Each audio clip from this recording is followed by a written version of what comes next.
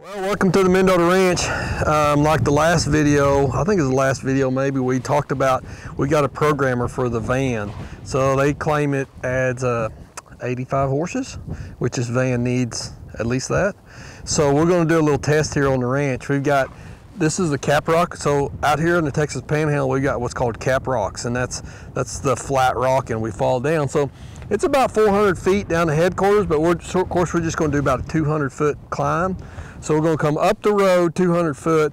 I did hook a horse trailer on just to say, hey, we got a little bit of something, we're dragging something. I mean, I know it's not a whole lot. I don't have a horse in there because, of course, I didn't want to throw a horse down hauling butt up this road. But yeah, so here's our first test. I go down to the bottom of the hill. We got a spot marked at the top of the hill. This first one's going to be stock. And then after stock, then I'll put the programmer in, and then we'll do it with the extra horsepower. And all I'm going to do is tell you what the miles per hour is at the top of the hill. I'm not going to use the paddles to change gears. I'm just going to go all the way down and just lay the ears back on this thing and let her go. And let's see what happens. I don't know. I mean, it's a test. So here we go. Like I said, this is the first test. This is stock mode, pulling the hill. So it's maybe a quarter mile up the hill, maybe a little farther. Got the trailer in the back. All right, no gear shifting. Here we go. All right, 1, 2, 3, go. Full throttle.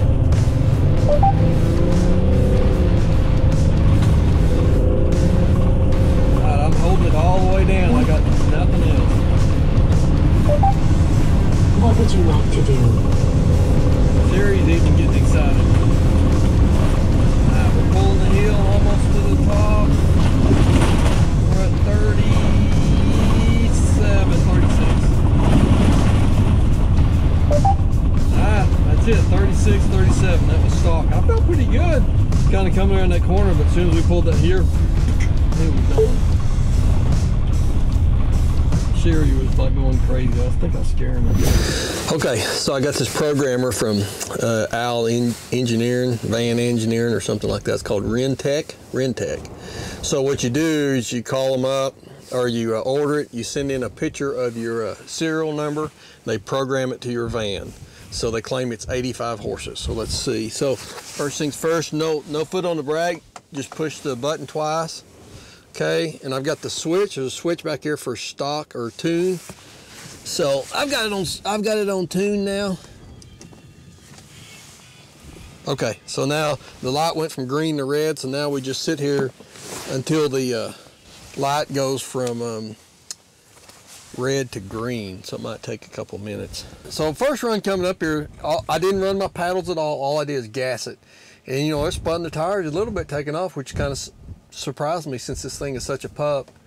And then coming up the hill, it felt really good till just as soon as I started pulling that hill, it really felt that trailer. And I mean, I gained no speed coming up this hill. Actually, I think I lost speed coming up the hill, but I felt pretty good coming around that turn. So I'm gonna be curious to see with this extra horsepower, see what it's going to do. We might be smoking it. But so we were at 36, 37 miles an hour right here at this point.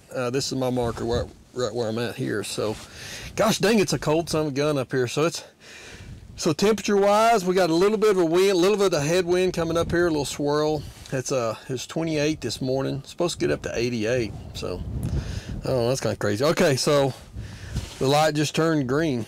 So we're clear to yank it out. All right. So let's see if it starts now. Whoa! I've got a low tire light now. I don't know what that means. I do know what it means, but I'm not worrying about it right now. I've got my anti-slips on, which is fine. All right, so what I'm going to do is I'm going to just go ahead and turn it off. I got a guy stopping here. I saw somebody in yesterday, big accuracy. Yeah, that's applied ballistics. Applied ballistics, yeah. Yeah, it's been science week this week here. Yeah. All right, y'all ready? Here we go. All right, ready? 3, 2, 1, go. Oh, there we go, a little scratchy, there we go. Alright, I'm not messing with gears, I'm letting it do it. Feeling pretty good. We're flying up the hill. I still got her pegged all the way down. Alright, almost to my mark, right there. Alright, there we go.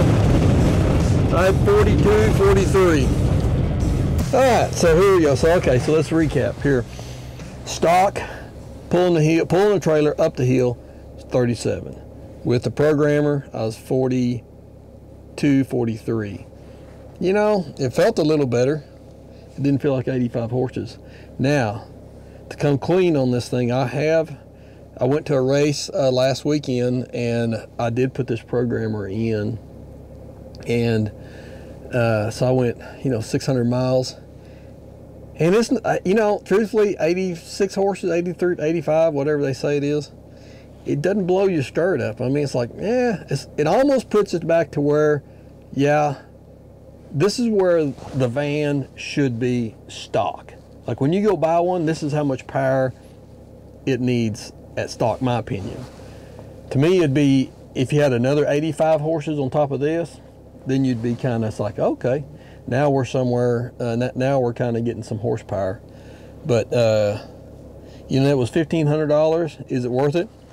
To me it is, because I thought driving it back, it wasn't like you were just standing on the gas the whole way trying to pass somebody. It would actually kind of move out and go down the highway a little bit. So fuel economy, I didn't really check. Gas wise, I didn't check it. I'm sure I sucked more gas, but this thing only got like a 20-gallon tank, so it seemed like you're stopping and filling up all the dang time. I didn't even check fuel mileage on the way back, so I can't comment on that. And I really don't care about fuel mileage. I care more about, you don't want to be the guy going down the highway at 60 miles an hour when everybody else is doing 75. So you want to be the guy doing 80, because this thing is a dog off the showroom floor. It's a dog. It's like, geez, maybe I'm used to more horsepower, but all right, well, there you go. There's the van deal. The only other thing else I did is I changed the glass sink cover to a wood cutter one, which means less noise. So there you go. I'm happy though. I'm not going to give the programmer back. I like it. So this kind of wraps it up with this van. We're just going to go to using it now. I mean, I pretty much got everything on there that I want. I'm sure we'll add one or two more things. Nothing big. But, man, I'd enjoy it. I'll enjoy your comments on the van. Like, everybody has a good idea. My plan is to run this van for at least a year. And within that year, I'm going to step up to the 170. And I'm going to go lithium batteries.